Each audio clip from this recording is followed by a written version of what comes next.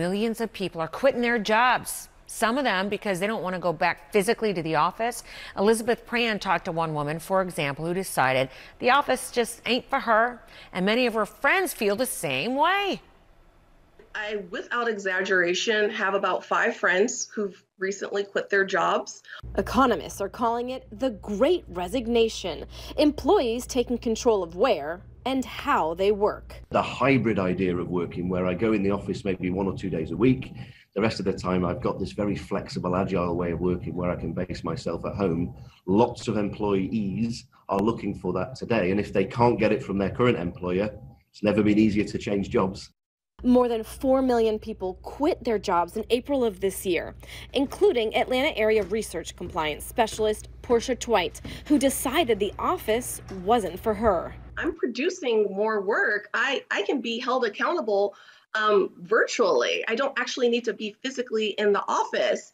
The pandemic offering a new opportunity for work-life balance. I enjoyed being able to say, okay, I'm done with my work and I'm done with my house life mom work at the same time, and I can actually go play with my kids.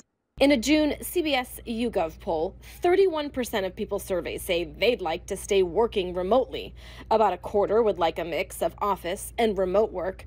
And a whopping 67% are feeling optimistic about their prospects of finding a new job. Twite chalks that up to the old guard versus the new. I really do think it's a clash of generational mindset when it comes to work and life and career. And says the new generation is ready to shake up what it means to collaborate. Millennials and Gen Z have been having conversations in DMs and chats and like instant messaging since they were kids, since they were little. That's our natural speak. That is our mother tongue, is remotely, virtually, electronically. Elizabeth Prann reporting there.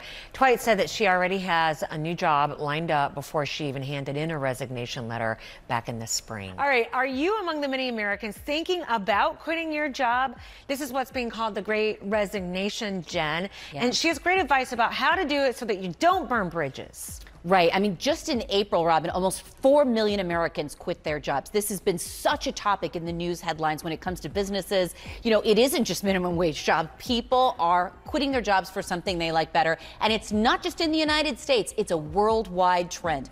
40% of workers say they're thinking about quitting in a Microsoft survey. So how do you do it right? We have got 4 tips for you. And number one, the first person you should tell is your boss. Don't let your boss hear about this from somebody else.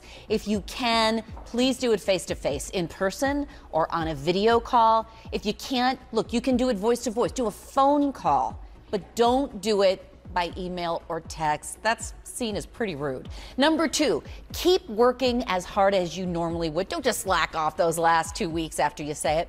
Number 3, as part of that work, make sure you leave a transition document in writing, right? You're showing your company a list of what your job responsibilities were, a little bit about how to do them. You want to make it easier for the next person who's taking over. And it also shows, you know, that you're a good outgoing worker. Number 4, how much notice you give them. This can be tricky.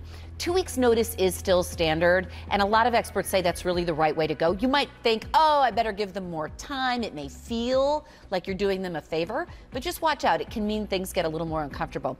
And finally, here's something that might take you by surprise. What if you quit and your boss starts trying to get you to stay? You want to be prepared.